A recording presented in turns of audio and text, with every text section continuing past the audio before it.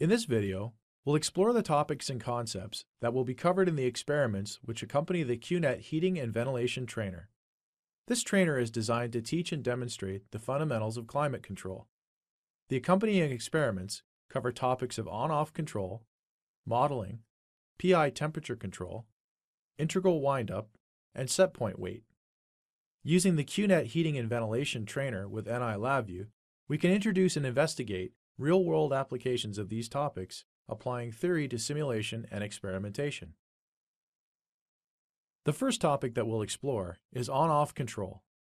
On-off control, also known as relay feedback, is a simple control strategy which is used in many basic control systems, such as heating and cooling houses or refrigerators. On-off control is investigated in the first experiment using a halogen light as a heater and a fan as a blower. We can see our set point signal and our measured signal on the graph here. Once the system has been calibrated and the heater has been activated, we'll notice the heater turning on and off. We'll notice that the voltage graph only has two possible states. We can modify our relay amplitude, relay mean, and relay width to qualitatively investigate how these control parameters affect the system. In this experiment, we also investigate a simple model for the system. Once we've obtained a relatively symmetrical oscillation, we can export the temperature and voltage graphs and use these graphs to measure our temperature and voltage oscillations, and use these measurements to calculate our model parameter. In the PI control experiment, we're introduced to the concept of temperature control using a proportional integral control loop. This sort of PI temperature control is used in HVAC systems in certain laboratories, manufacturing plants, or processing centers where exact environment conditions must be maintained. In this experiment, we attempt to eliminate the oscillations in the temperature that we saw in the on-off control experiment. This is why PI temperature control is used when more exact conditions are required. PI control uses feedback to make corrective actions based on an error value, which is the difference between the desired and actual temperature value.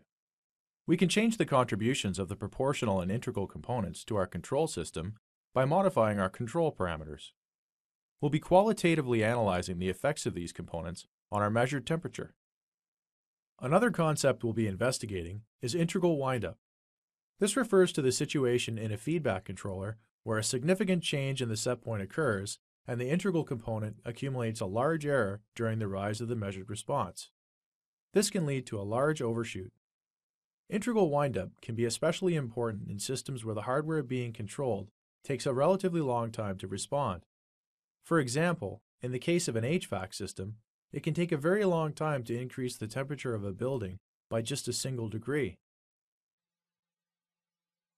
In the lab, we'll investigate the effect of having an anti-windup strategy on the control signal and temperature response. By varying the anti-windup reset parameter, TR, we can investigate the temperature response. We can change this parameter and observe the effect. Finally, we'll investigate the set point weight. In a standard PID or PI controller, the proportional component acts on the error, which is the difference between the set point and the measured value. By introducing a set point weight, the proportional component will act only on a fraction of the set point portion of the error, which is defined by the set point weight. Introducing this variable has an interesting effect, which will be investigated in the lab by changing the BSP parameter. Values for this parameter typically fall in the range of 0 to 1. In this video, we explored the topics and concepts that will be covered in the experiments which accompany the QNET Heating and Ventilation Trainer.